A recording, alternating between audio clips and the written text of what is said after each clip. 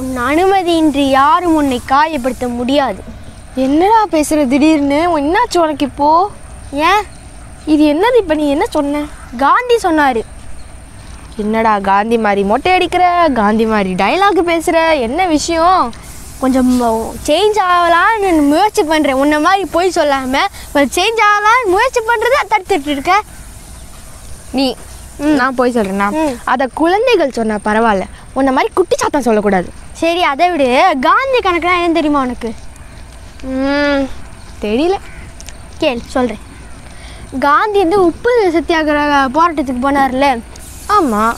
அப்போ எல்லாரும் அவங்களோட ஆதரவு கொடுத்தாங்கல்ல, இந்தியா ஃபுல்லாகவே. அங்கே இருந்த வியாபாரிகளும் வந்து அவங்களோட ஆதரவை கொடுத்தாங்க. ஆனால் அவங்க சொன்னாங்க, எங்களால் இந்த போராட்டத்தில் கலந்துக்க முடியாது, ஆனால் எங்களோட முழு ஆதரவையும் உங்களுக்கு தரோம். எப்படின்னா, எங்கள் கடையிலேருந்து இந்த போராட்டத்தில் கலந்துக்கவங்க வந்து என்ன வேணால் ஃப்ரீயாகவே வாங்கிக்கலாம் அப்படின்னு சொன்னாங்க. அதுக்கு நாங்கள் ஒரு வேளை யாருன்னு தெரியாமல் காசு கேட்டோன்னா, அதுக்கு நீங்கள் வந்து காந்தி கணக்கு இப்படிங்கிற கோடை மட்டும் யூஸ் பண்ணால் போதும், நாங்கள் ஃப்ரீயாக கொடுப்போம் அப்படின்னு சொன்னாங்க. அதுக்கு அவங்க சொல்லும்போது அவங்க ஃப்ரீயாகவும் கொடுத்தாங்க. இதுதான் காந்தி கணக்கு. இதே வந்து ஃப்ரீயாக வாங்குறது எல்லாத்தையும் ஏமாற்றி வாங்குறதுன்னு சொல்லி காந்தி கணக்குனா ஏமாற்றி வாங்குறது அப்படி தான் ஆயிடுச்சு. ரூபா கொடுக்காம ஏமாற்றி வாங்குவாங்கல்ல, அதுதான் காந்தி கணக்குன்னு இப்போ ஆயிடுச்சு. சரி, காந்தி கணக்கு ஓகே. இந்த கடுக்கா கொடுக்கறதுன்னா உனக்கு என்னன்னு தெரியுமா? என்ன தெரியல.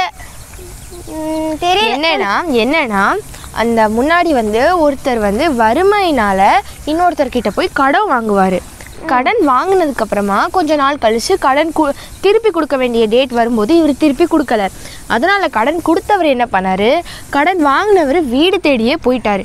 அங்கே போனால் என்னதான் கடன்காரனாக இருந்தாலும் வரவங்களை வரவேற்கிறது தானே தமிழ் கல்ச்சர். அதனால் அவரை வரவேற்று வீட்டுக்குள்ளே வந்து உட்கார வச்சுட்டு மோர் கொடுப்பாரு இந்த கடன் வாங்கினவர். ஆனால் என்ன பண்ணுவார், மோரில் கொஞ்சம் கடுக்காவை கலந்து கொடுப்பாரு. அந்த கடுக்காயை கலந்தா உடனே வயிற்ற கலக்க ஆரம்பிச்சிடும். அதனால் இவர் கடுக்காயை கலந்து கொடுப்பாரு.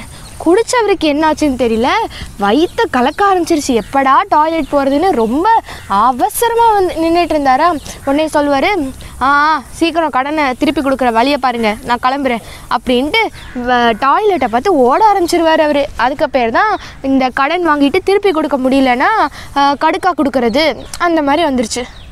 ஓ, என்னை விட இது கொஞ்சம் தெரிஞ்சிருக்கேன். கொஞ்சம். இருடா, வீட்டுக்கு போய் ஜிகே கொஸ்டின் கேட்குறேன். கேள்.